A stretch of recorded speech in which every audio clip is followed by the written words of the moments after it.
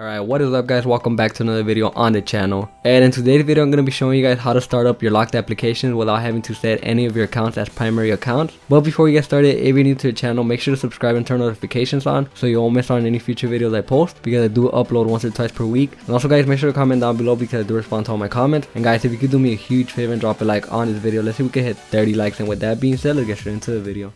Alright guys, so keep in mind that this trick does not work with every game.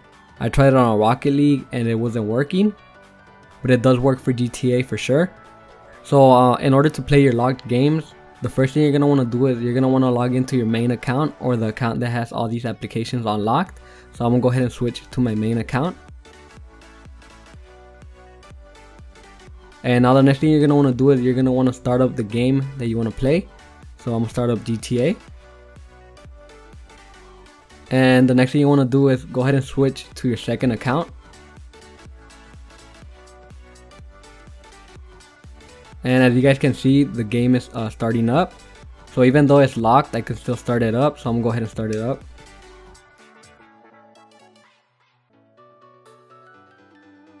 Alright guys, so as you can see, I'm still logged into my second account. I'm gonna show you guys real quick.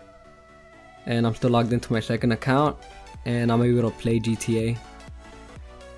So yeah guys, this is how you play locked games on your PlayStation 4.